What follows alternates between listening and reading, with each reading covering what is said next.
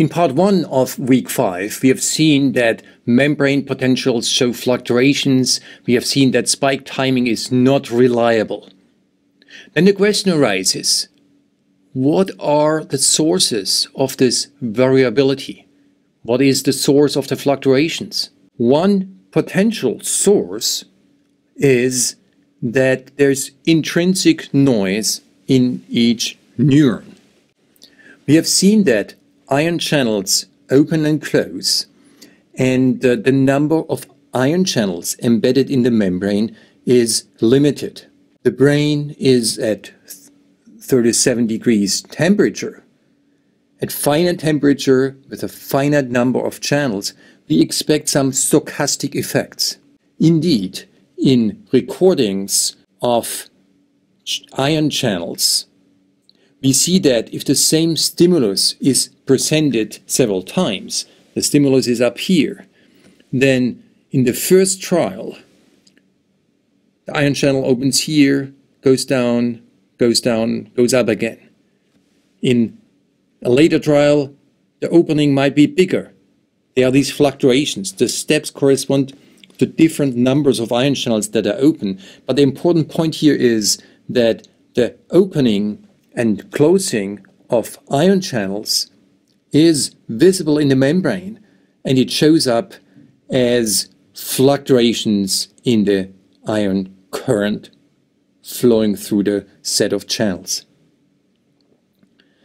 So this is a first noise source.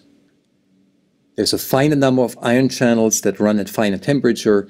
This leads to intrinsic noise in the neuron. However, there's also another potential source of noise, and that's what I call network noise. Neurons are embedded in the network of many other neurons. And let's just pull one of these neurons out of the network, then this neuron will receive input from all the other neurons. The other neurons send out their spikes. Spikes will arrive at different moments in time. The exact spike timing of the other neurons is beyond the control of the experimentalist. An experimentalist can, for example, stimulate visual cortex by presenting an image, say the image of the Sydney Opera House. However, he cannot control what each individual neuron receives from other neurons that send spikes over the synapses to the neuron from which the experimentalist is recording. Now, in order to find out whether network noise is important, the first step is to remove the network noise. And you remove the network noise by isolating a neuron. And that leads back to in vitro recordings. Suppose you inject a step current into a single neuron. Then you see that the first spike is very reliable in all the 25 trials shown here. However, later spikes are not reliable at all. On the other hand, if you inject a strongly fluctuating current into the same neuron, then you see that all spikes occur fairly reliably. So if you increase the size of the fluctuations, so the size of the fluctuations is sigma, if you increase sigma, then the reliability increases as well. And already for a fairly small amount of fluctuations, the neuron is quite reliable. Thus, neurons are fairly reliable. And that means we can attempt to predict spike times as we did already in week 1 and in week 4. The reason that our model, the model is this trace here, that our model can predict the spike times on new input currents that were not used for parameter optimization. The reason that this is possible is exactly that neurons themselves are fairly reliable. Thus, we may conclude that the intrinsic noise plays only a small contribution in the case that the neuron is stimulated with a fluctuating current. Now, the fluctuating current represents what a neuron is expected to see when it's embedded in the brain network. A neuron inside the brain is not going to be stimulated naturally by a step current, but rather by some kind of fluctuating current, or more precisely a fluctuating conductance. So we can exclude a big contribution from intrinsic noise. But then the question is this image of a network noise really realistic? And we can check this by simulations. So the brain is highly connected. There are connection patterns. Different areas across the brain are more strongly connected to each other than other areas. However, locally, the connectivity looks more or less random. So let's simulate such a local population of neurons with random connectivity. And to do so, we use leaky integrating fire models. The neuron model that we have seen in week 1. We have 50,000 neurons in total. 20% of these are inhibitory. The remaining ones are excitatory. And the connectivity between these neurons is random. Now what you see is that at any moment in time, different neurons fire. The activity pattern, the spike pattern, looks more or less random. Now, this population is not isolated. It will receive spike input from other populations, and the spike input will change at some point. Say, a new image is shown after the image of the Sydney Opera House. It's now the image of the Pisa Tower, and the input, the spike arrivals, the rate of spike arrivals to this population of neurons changes.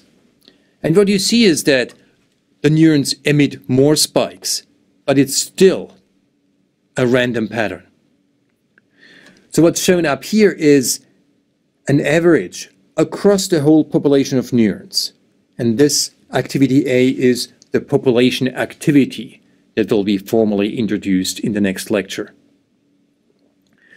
This was the moment when we switched from one image to the next image, and this population responds stronger to the second image. Now this is a population picture. An experimentalist will look at one neuron at a time. So let's focus on one of the neurons. Say this neuron here, neuron number 32,374, one of the many neurons. And you see here that this neuron has emitted spikes at 3 moments in time. And suppose we can do a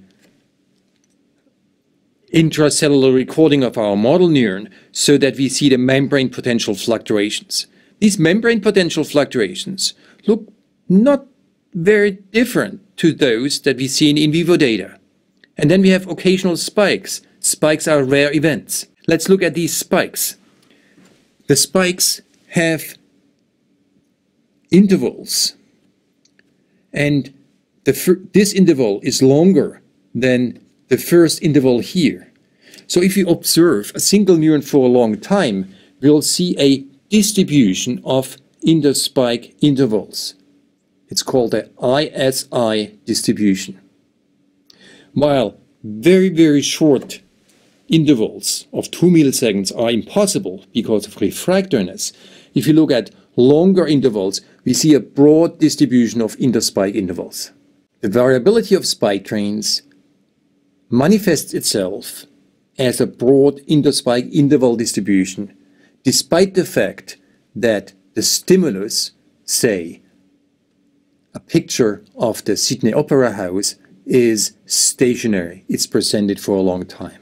Now what I've shown here are results from simulations of a network of leaky integrating fire neurons. But the same kind of observations and measurements can be also made in vivo. So let's summarize. Neurons show fluctuations. These fluctuations have 2 different potential sources. The first one is intrinsic noise. Intrinsic noise seems to be a small contribution. The bigger contribution arises from the fact that a neuron is embedded in a brain network where it receives stochastic spike arrivals from many other neurons. And interestingly, a deterministic network of leaky endocrine fire neurons with random connectivity can reproduce the fluctuations of membrane potentials and the broad interspike interval distributions that experimentalists have observed in vivo. Please take a moment to look at the quiz before you go on to lecture number 3.